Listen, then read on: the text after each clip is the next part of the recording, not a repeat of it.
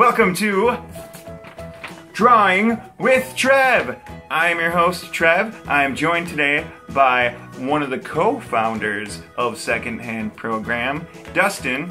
Why don't you give us a little hey, Dustin? Hey, Dustin! Yeah! Good stuff. You may have seen some of his videos. You may have seen some of Nathaniel's videos. This is an entirely new show that we're doing. I guess the main point of what we're trying to do here is take suggestions from viewers like you, and we're gonna draw them with crayons. Some of you may have seen our unboxing video, but we've got, here, let's get a nice little angle. There's no organization of these colors whatsoever.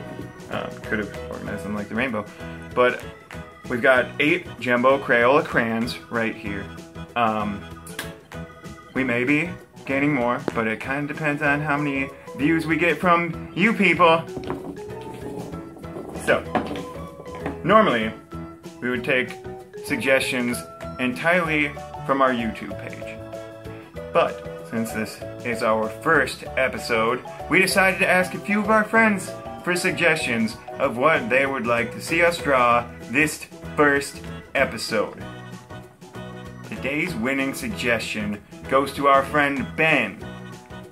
Ben suggests that we draw a unicorn in space, on fire, wearing sunglasses, smoking a cigar in anime style, give him guns, and badass battle scars. Alright. Okay, let's get started. So, I want to remind all of our viewers at home that I have not a whole lot of art experience. I'm an amateur. Okay, we're gonna start with purple because unicorns are pretty majestic and purple's a pretty majestic color. So, let's see. Got that big snout. Everyone knows horses have big toothy grins. Look at that. A lot of teeth there. We'll show his other nostril. He's got 2 noses, people. This unicorn has seen some stuff. Okay, so it's a unicorn. He's am I supposed to draw the cigar in anime style, or? Yeah, we'll try. We'll do our best. As you can see, we got a unicorn arm. We got legs, I guess, for being realistic.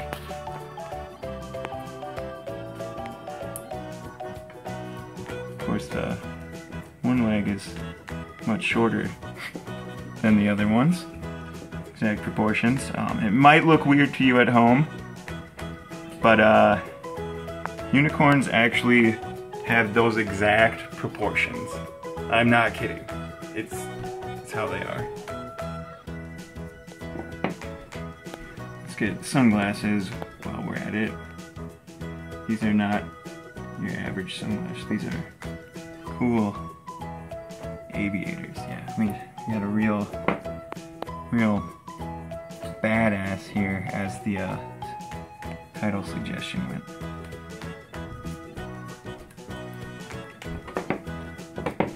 Of course, they're yellow because anime sunglasses are yellow.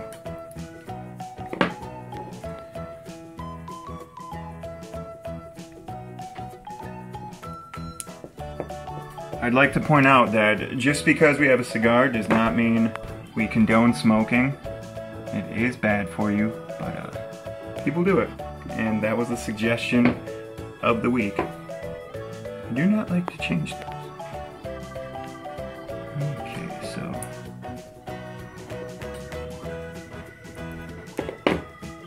of course, since it's a unicorn, we need a rainbow tail. So we're gonna use every color of the rainbow. Got a little audience member out there peeking in at us, just enjoying the fun. Alright. That is majestic as a word that I'm not gonna say on this episode. Okay, unicorn. We cannot forget the large horn that inspired the name of this beast. And it is a beast. In spite of a significant lack of detail, very specific spot. Okay, we gotta be consistent with the hair coloring. It's not a typical rainbow. This is a unicorn rainbow, which does not follow the typical color spectrum. It follows the other kind.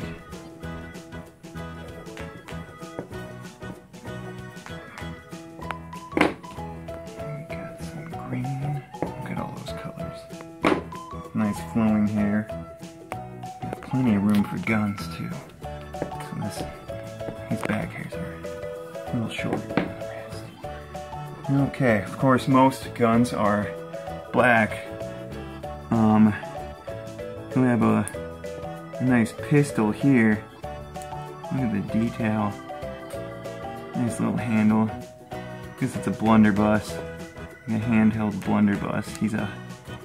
Maybe he's a pirate unicorn, I don't know. It really didn't specify. He could have any number of occupations for all we know. What he does to make money is his own business. You know, I guess it could be a girl unicorn. There's nothing saying girl unicorns can't be badasses too. I didn't mean to be sexist there. I really do apologize. Okay, the next gun, we'll do kind of a more camo color, and we'll make it a bazooka. Going over the shoulder, but too much weight in front, and I don't know if the unicorn would be able to support it, so we get, got the nice grips there, nice little details. Label as much as we can on there. That's an A under the cigar. Looks like a little tent, but it is in fact an A.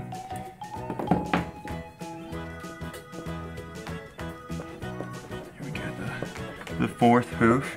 Let's see, how am I doing so far? We're gonna have to give him a little chest hair there. A unicorn in space.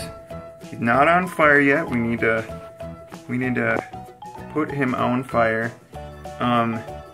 Anime style is missing as well. I think we can combine the anime style and the fire. Give him guns and badass battle scars. So, battle scars imply that he was fighting a cheetah. So, we'll give him one there, and a nice scar going down his eye. He actually looks kind of like Kratos now. Maybe some nice purple muscles too. I don't know if we really captured badass yet. Unicorns are very powerful creatures, but they do not have nipples. Okay.